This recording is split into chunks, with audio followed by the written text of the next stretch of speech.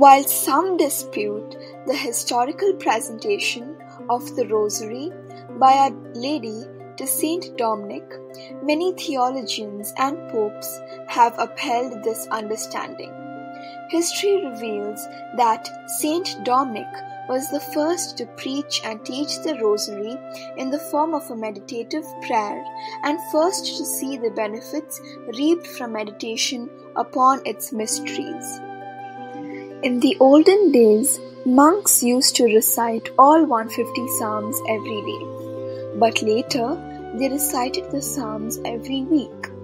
They used to drop into a pouch or vessel stones or pebbles to count each psalm. The ordinary people were not able to memorize all the psalms. So, they prayed 150 Our Fathers instead, also using pebbles or stones to count. Later, they used knots of strings to count, and even later, they used beads. The Cistercians later developed the Marian Psalter, which involved praying 150 Hail Marys divided into groups of 10 by Our Fathers. Prayer beads are used to keep track of the Hail Marys. It is not a meditative prayer though, nor one that would have been preached. In the 11th through the 13th centuries, a heretical doctrine developed in Europe. This teaching, called Albigensian, taught that only the spiritual is good and everything material is bad. Therefore, the body in and of itself is evil, and every person's soul is imprisoned in that evil body. The only way in which a person could experience salvation was to be freed from the imprisonment of their flesh. Your body is filled with evil. Your soul needs to be set free. In order to do this, you must end your lives. Dominic de Guzman, a Spanish priest, traveled into France preaching against the Albigensian heresy, but his efforts gained only a few conversions and even fewer followers. Do not end your lives. Your lives are precious. Ending your life is a grave sin. In the year 1208, Saint Dominic went into a forest near Toulouse, France to pray, asking God to provide what he needed in order to overcome the Albigensian heresy. Oh God, please show me a way to convert these people. Ancient accounts tell us that after 3 days of prayer and fasting, 3 angels appeared in the sky along with a ball of fire. When they disappeared, the Virgin Mary spoke. You must preach my Psalter in order to succeed in your struggle to overcome the Albigensians.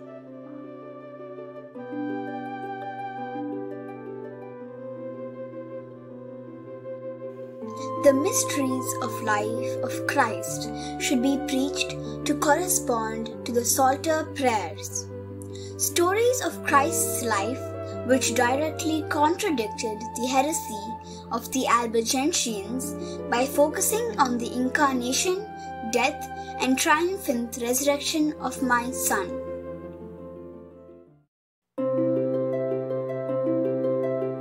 In 1213, only 5 years after Saint Dominic was given the Rosary, Catholic forces under the joint command of Count Simon de Montfort and Saint Dominic were set to fight the Albigensians in Muret, a small town near Toulouse, France. The Albigensians were determined to take over France, further spreading their heretical beliefs.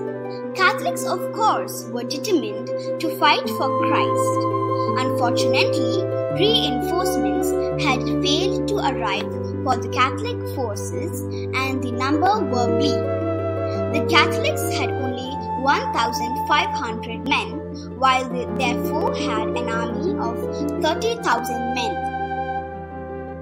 Be strong, do not fear. Always have faith in Him.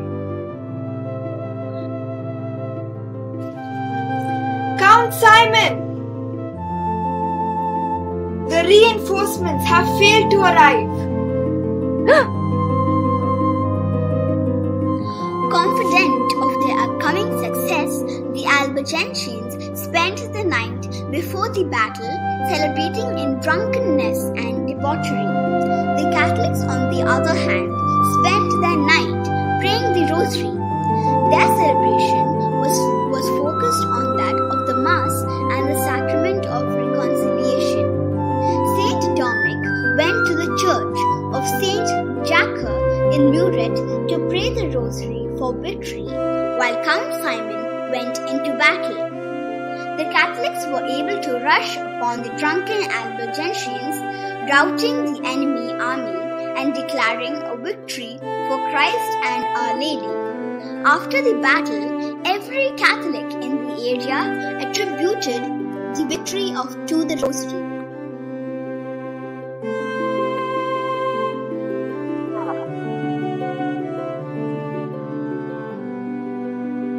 Let us all celebrate! We are going to win anyway! Yay!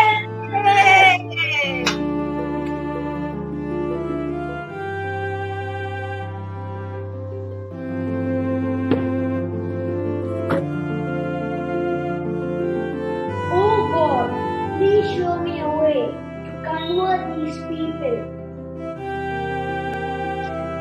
Charge!